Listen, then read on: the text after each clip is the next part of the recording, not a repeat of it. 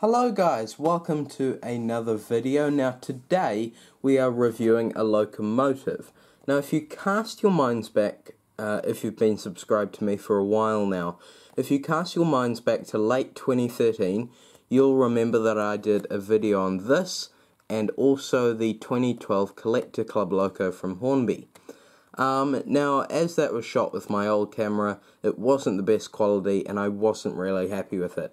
And I only realised a couple of days ago that I hadn't reviewed this with HD quality, so I thought, well, you know, I better do it.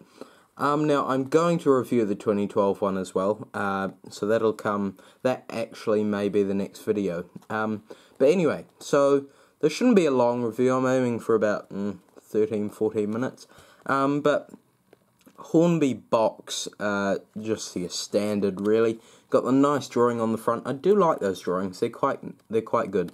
And then we've got R3213 Southern Railway 040 Hornby Collector Club Loco 2013, and then you've just got your barcode. What have we got on the back? Oh yeah, not suitable for children under 3 years, etc. So we get this open. It is just polystyrene. Oh, I might just maneuver the light. There we go. So yeah, just a standard box. Just gonna close that curtain a bit. There we go. So yeah, just got this card insert that doesn't serve any purpose other than telling you what the locomotive is. Now, truth be told, you've got the instructions, and if I'm being honest, I did have to print another one of these off, just off the Hornby website. I lost the other set as well as, if I can speak, as well as the 2012 one. The instructions are not in there, I don't think. They might be. Anyway, so, instructions. Now, everyone who has an 040 should have this set of instructions. You've got locomotive operation, where to oil it. Because the 040s are so widely produced, there's many different body shapes. There's lots of different ways of like getting the body off, etc. So you've got different body shapes. And then it's to remove the motor, fit new motor, and lubrication on the back. You've got track cleaning, locomotive bodywork, and TV suppression, but I don't get why they put that in there. I suppose it's just to keep them safe, really. Safety notes, you know, blah-de-blah, all the stuff that no one reads, but there you go. And then you will be surprised that I've kept this in the tissue paper. Now, this came with the tissue paper, as most models do in this packaging. And I have kept it in here because it actually was kind of nice. See, there is the model there, all wrapped up. And then you've got the typical one hole in the back. And we'll get it out of the box. Now, this tissue paper has been kept in actually not bad condition. I think I probably ripped it there, not the cat, as is usually the case. But yeah, so here is the model. Very nice locomotive, and it's a very simple loco. I mean, it's not very big, to say the least. It's only an 040. But, so yeah, you've got your driving axles and then your cogs and gears and all that. We'll start at the front. We'll put it that way so it's in the light. You got your smoke box start and all the handrails, etc. on the front. That is all moulded. And your buffers and your number there. Or if I get my fingers in the right place, you got your number there. And the beginnings of what looks like a hook but isn't.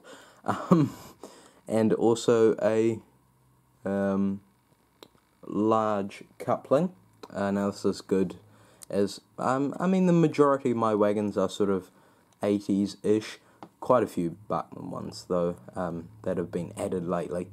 But no, we got large coupling, which are good for, you know, big wagons with big couplings, if that makes any sense.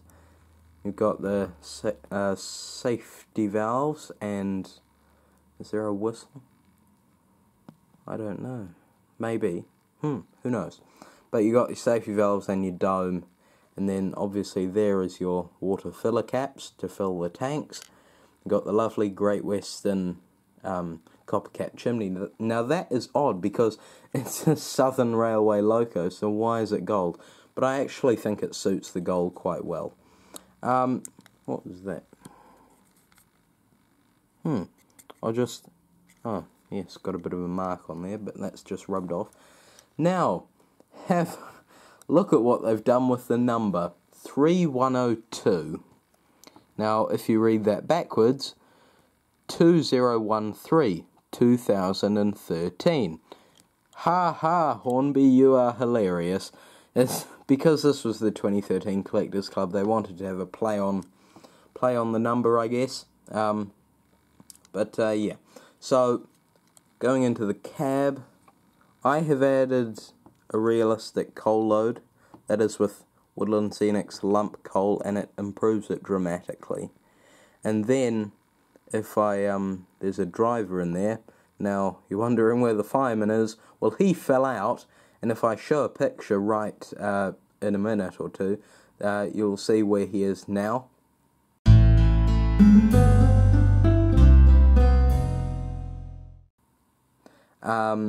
And yeah, so got a nice riveted roof, and yeah, I mean, it's a very nice livery application of the, I think this is, what livery is this? Is this Maunsell olive green, I'd imagine.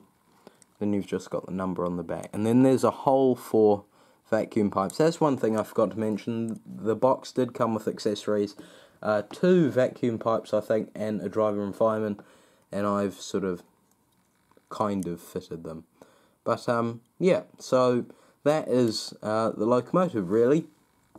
So what's left to do other than put it on the track? I've got a couple of coaches lined up for it, and we'll get some running shots. Right, so we have our locomotive drifting into shot now, and we will put it on the track. So I've got a couple of hawks with, not all 3, just the 2 composites on the outer loop ready for it to pull. Just give it a bit of a... Yeah, she runs really well. So I'll couple it up. Oh, perfectly coupled. That's quite good for a large one on a small one. Excuse the innuendo, but there you go. So yeah, we will get her running.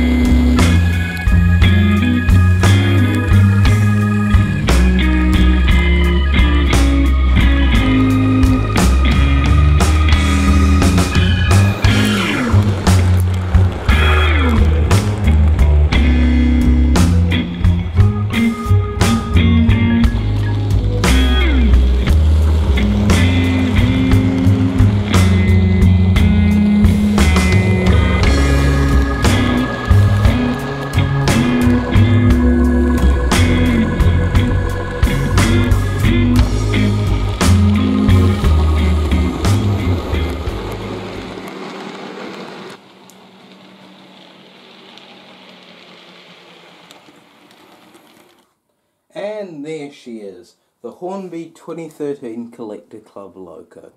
What a lovely piece of kit she is. What can I say really? It's a simple model, but the running is great, as you can see. Runs very smoothly, and with a little bit of improvement like adding crew, adding a coal load, the vacuum pipes, it can be a lovely loco. Now there is more I want to do on this loco. I want to detail it quite a bit because it is probably my best 040 on the fleet out of the other three. But what can I say? It's a really, really nice loco. So, as always guys, please remember to like, comment, subscribe. Like me on Facebook, not as Cruisley Road Model Railway. I've changed it, so it is Cruisley Road 4472 on Facebook.